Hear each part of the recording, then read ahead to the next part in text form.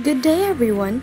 So the researchers decided to go to Quezon City Memorial Circle to interview some of the plant sellers which are currently abundant in the area and basically ask them their experiences in growing plants and how they use some fertilizers to help them do so.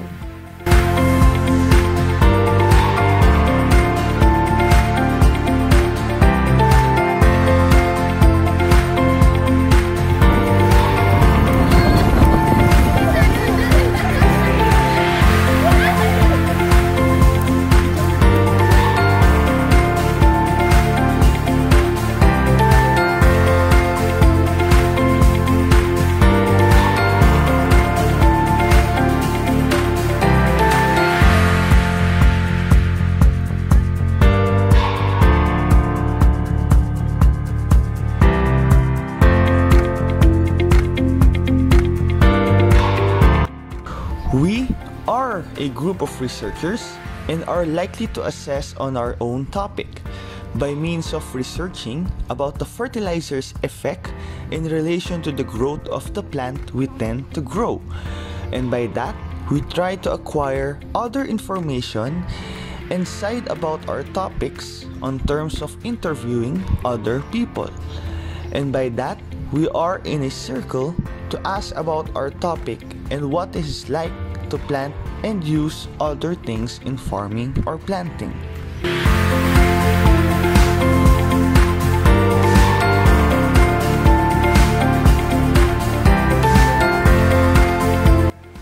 In order for the actual interview to happen, we also did a quick research to the area the interviews took place. We analyzed whether we will be able to find enough interviewees for the documentary to be done. Second, we divided our works as a team for us to be organized and to equally distribute our roles. Some of us searched and formulate research questions, some made a consent form for the interviewees, and some did the actual interview.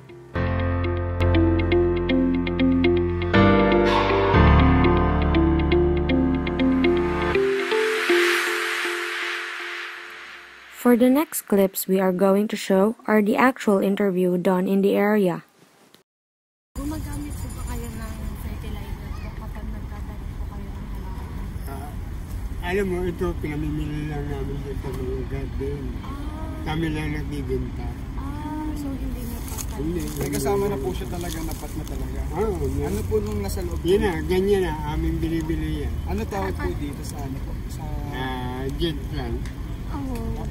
Jet. Jen. Ayun, cute. So, magkano po benta niyo po sa isang ganito po?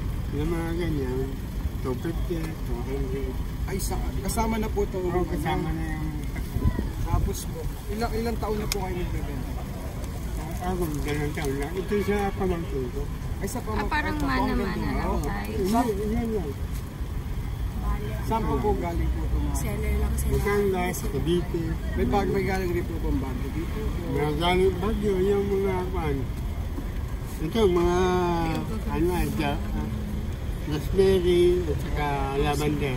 Rosemary. At saka ito. Sa panahon po ba kayo mabenta po ba mga ano natin o hindi po? Matumal na yun. Hindi po mga Matumal na yun. Sertihan lang po talaga pag ano. Isang tanong na.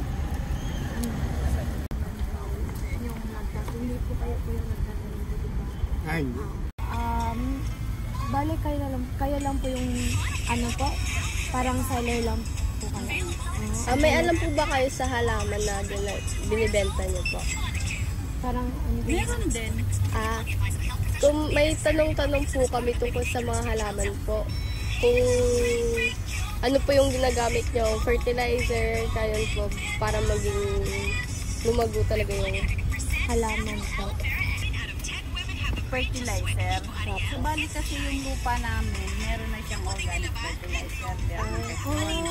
Anong organic po yung gamit nyo? Vermicast. Vermicast. Ako kapag nagtatanim po, meron po ba kayong mga techniques po para maging Malago po yung Wala naman, dilig-dilig na lang. Ano po, para gaano po katagal yung tinitake po ng halaman po para makuha po yung laki niya? Mga ilang araw po. Para Ano ba yan? makuha po. Umpisa sa buto or ano? Or, sabihin po natin na siguro Sige po, ganun po. sa umpisa po sa buto. Umpisa sa buto pag nagtanim ka. Bibilang ka ng mga 3 days yan bago lumabas yung ano. Bago lumabas po yung dahon. Hindi pa. Hindi pa Ang po. alam ko sa bago lumabas yung down, mga 7 days may down na yun. So, balik sa maliit na ano lang po. Sa maliit lang na Apo, halaman. apo. Sa pagsabuto po ba, sinisimula na po, meron na pong fertilizer po agad? Kasi yung lupa na tataniman mo, meron na yun organic fertilizer na yung gagamitin mo. Apo. So, mga bali ilang araw po hanggang sa lumaki 7 days, po. meron na yung ano, meron na yung dahon. So, mga gano'n po ka-effective yung fertilizer po na ginagamit po sa halaman? Hindi kami nagagamit ng fertilizer, subali nga ano, Ay, organic Opo, fertilizer so na yun. gano'n po ka-effective? Maganda siya sa halaman. Sa ano po, kasi yung topic po namin, tomato plant po. Parang ano po yung mga ginagawa niyo po? Tatanim lang siya. Yun lang po. Tapos didiligan mo siya. Wala na Pagka po. bagong tanim, lagay mo muna sa lilim. Tapos pag nakikita mo na yung healthy na yung halaman niya, lagay mo na siya sa mainit. Salamat po sa Salamat oras po. na pinagkayag niyo po. Kasi, unang tanong po, pag nagtatanim po ba kayo ng halaman, gumagamit po ba kayo ng fertilizer po? Hindi po. Ay, hindi po. Kailangan siya i-establish muna sa after 3 days saka muna mag-fertilizer. Pag gumagamit po kayo... Depende sa halaman kung anong klaseng halaman at saka depende sa kasi iba-iba ang karakter ng halaman. Kunwari po, kasi topic po namin sa research is about sa tomato plant po. Ano po yung mga ginagamit or techniques niyo po? Ang tomato plant, kailangan mo siya i-propagate, diba? Kailangan ka gumawa ka ng ganito, box na ganito siya. Lagyan mo siya ng kunting lupa. Dito, una, ang first step gagawin nyo, gasan nyo muna yung buto ng kamatis. Tapos, pangalawa, gagawa kayo ng ganitong plastic. Punuin nyo ng soil. Tapos, ibubod nyo dito yung Buto na pala. ay, hindi mo na. Kailangan siya mga 10 or 15 minutes mo siya sa sunlight. Ibabad mo muna. Oo. Hanggang siya, para matuyo. Saka mo siya Tatanim. Oo. Kailangan siya takpan. Kasi maraming mga langgam na So, ibababad po nung nakatakip. Ganun po? Ibababad po yung seed po ng nakatakip. Oo. Para mga 1 week, buhay na siya. Okay. Pero Kailangan siya kasi ang moist kasi yun ang nagpabuhay sa kanila kasi hindi siya kailangan diligan. Sa fertilizer, kasi po sabi niyo wala po kayong ginagamit na fertilizer. Hindi, gumagamit ako ng fertilizer kapag after 3 days sa pagtanim kasi acid yun Okay po. Pero pag gumagamit po kayo ng fertilizer, ano pong kadalas yung pong ginagamit? Complete. Organic po or chemical po? Chemical. Kasi kung organic kasi kailangan mo pa mag-compost. Opo. Kasi ako gumagawa ako ng compost ng fertilizer din. Gaano po ka-effective po yung fertilizer po na ginagamit niyo po sa halaman po? Maganda. Example, 14-14. Complete fertilizer yun. So, kung... Ano po yung chemical na fertilizer po yun? Complete. Complete po talaga. Fertilizer. So, mga gaano po katagal yung tinitake po ng halaman po para Pagkaroon po ng bunga at saka Siya kasi lumaki na po. nagbigay ng substances sa lupa para tumataba yung lupa. So, bali po pag nilagyan niya na po ng fertilizer, mga ilang araw po bago po yung lumaki po talaga yung halaman. Mga after 1 week, makakita mo na siya ang improvement ng halaman. Mga saglit lang, maunting araw lang po yung tinitake. Kailangan siya kunting araw. So kapag ano po, paano po ma-maintain yung health, pagiging healthy ng halaman po? Kailangan siya minsan natin kung organic ba yung gusto niya. Nakadepende din po sa inyo. Depende kasi mayroon ding kung sakaling ang kamatis kasi pag lumaki na, may mga fungus yan na fungicide, kailangan siya, di ba mayroon siya mga fungus na puti-puti. Kailangan siya i-spray natin ng pwede siya ng powder na Ariel or powder na sabon.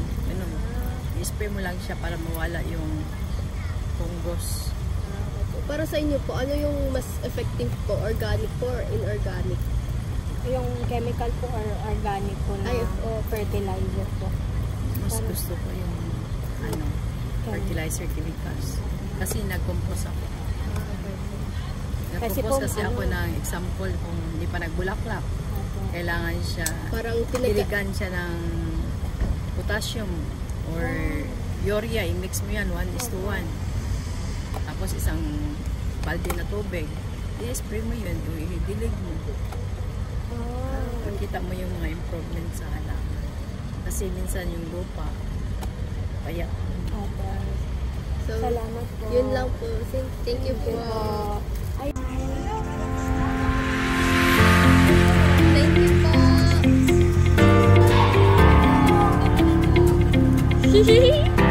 Now, we have already gathered information in the place we have this. We interviewed few people that may or may have not total knowledge that we expected, but may turn up to be significant in the littlest way we can have them. Use them and finally show them as an appropriate part of these projects and so on. And lastly, we aren't able to do this documentary without applying our knowledge in research. From planning to the actual application, we were able to do our documentary in order without missing a single point that is left unsaid. We also learned that communication is the key for the researchers to agree to a certain plan. All the suggestions from each researchers are heard because simply our goal is to have a plan which is the best and ideal for all the researchers.